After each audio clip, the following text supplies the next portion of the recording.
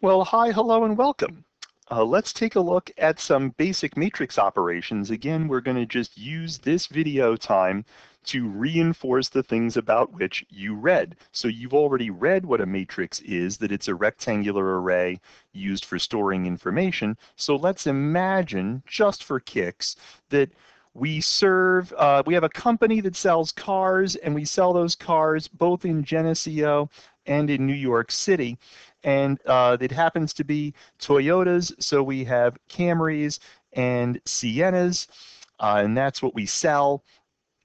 And maybe last month in our two used car lots in Geneseo, we sold 2 Camrys and 3 Siennas, but in New York City, we sold 10 Camrys and 12 Siennas.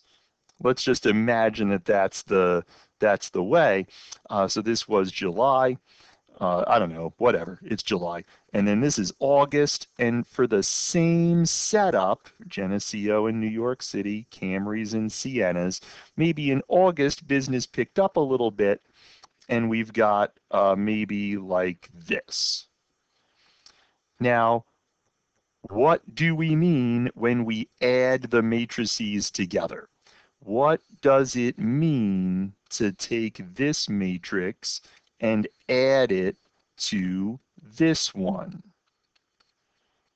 Well, how would we do that? We'd want to compare like things with like things.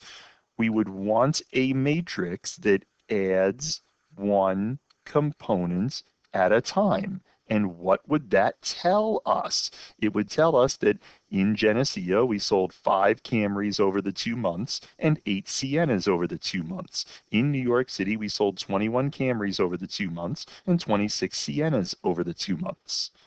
That makes logical sense. Well, then, what does it mean if we subtract this matrix minus this one? Well, again, we'd want to compare like things to like things. 3 minus 2, 5 minus 3, 11 minus 10, 14 minus 12. And what would this mean? This would be the differences in sales from July to August.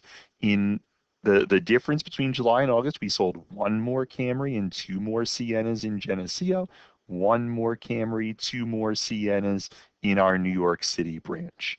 All of this should make sense to us, not just from a, oh yeah, we'll just add the same things in the same ways, but also why we would do that. So let's imagine, shall we, that the price of a Camry, a used Camry, is, I don't know, $6,000.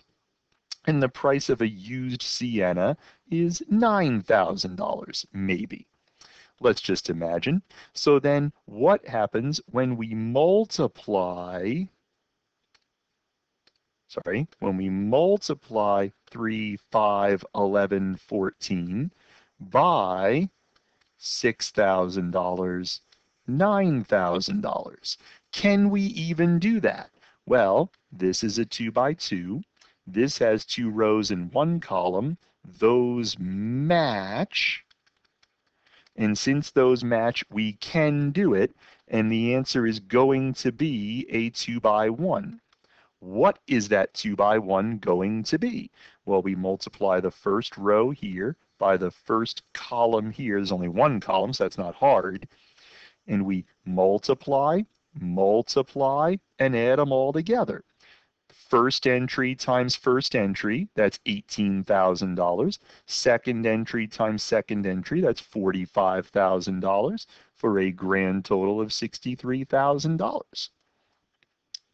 Then this row times, there's only 1 column, first entry times first entry, that's $66,000.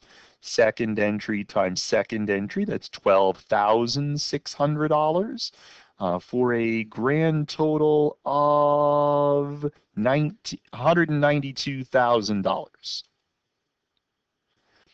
What does that mean?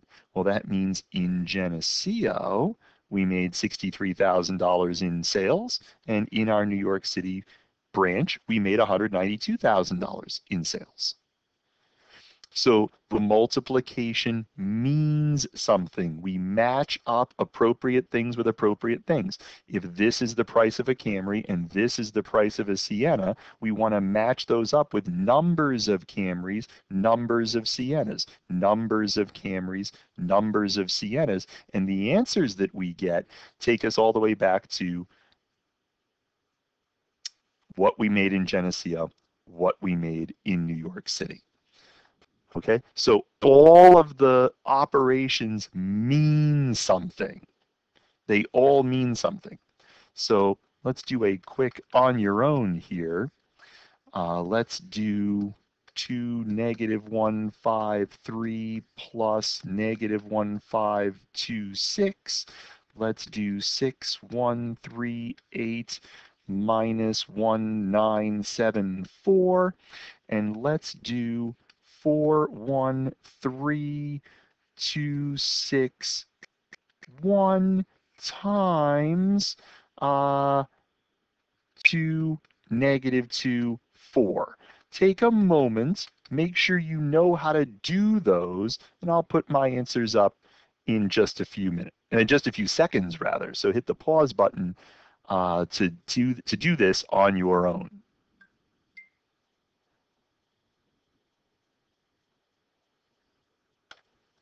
Okay, let's see if you can follow what happened. In the adding, we add like entries. Add row 1, column 1 to row 1, column 1, put it in row 1, column 1, and so on across. Same for subtraction. Row 1, column 1 minus row 1, column 1, put it in row 1, column 1. But then for multiplying, things get weird, right? This is a 2 by 3. This is a 3 by 1. Those match, and the answer is a 2 by 1. We take the first row times there's only one column, first entry times first entry, second entry times second entry, third entry times third entry, and we add them up. 8, -2, 12. And then we take the second row and multiply it by the first column. There's only one column. First entry times first entry, second entry times second entry, third entry times third entry, 4, -12, 4, and we add them up. So this is the weird part. The multiplication of matrices is the weird part. Checking that we can multiply and then sometimes getting a matrix that has dimensions different than the dimensions of either of the original matrices, and then remembering we are comparing like things to like things. In our example, we compared Camrys and Siennas to Camrys and we put Camrys to Camrys, Siennas to Siennas. It was an organized process. We do first entry times first entry, second entry times second entry, third entry times third entry, and add them up. So if we remember to do this, we can keep things organized. We can know what we're doing at all times. Hope this is helpful. See you when we gather.